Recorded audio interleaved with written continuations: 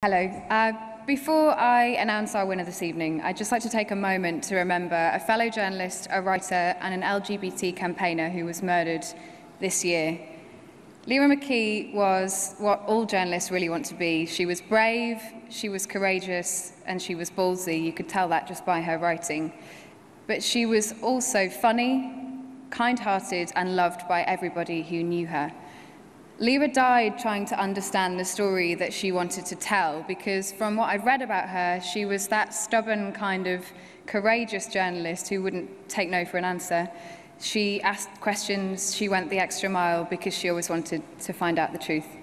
Our winner this evening is the BBC's Ireland correspondent, Emma Vardy.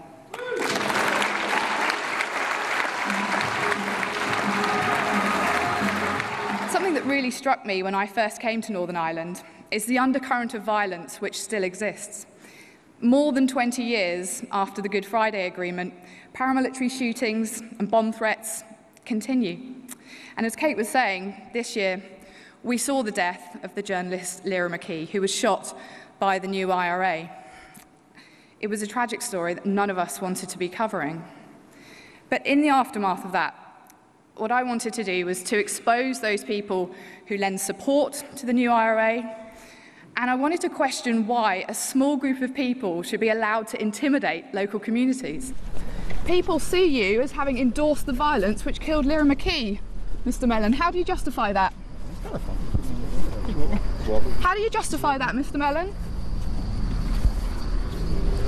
You say you represent the community, but the community here have made it very clear you're not welcome. Another problem, Mr. Mellon, youth workers tell us what CERU does is deliberately target young people with your propaganda, and that helps encourage people to go out rioting. You don't really care about their welfare, do you? Is that responsible?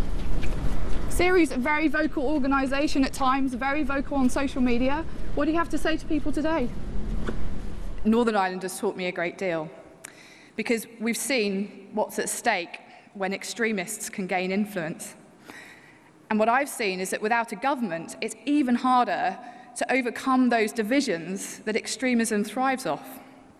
And now the future of the Union is under question. Brexit has brought the call for a united Ireland back to the fore.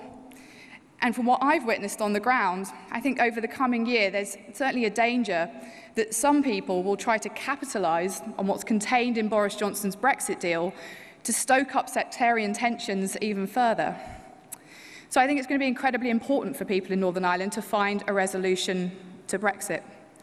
For me, it's been an incredible privilege to be covering this part of the UK at such a critical time, and to be able to challenge those individuals who want to take Northern Ireland backwards.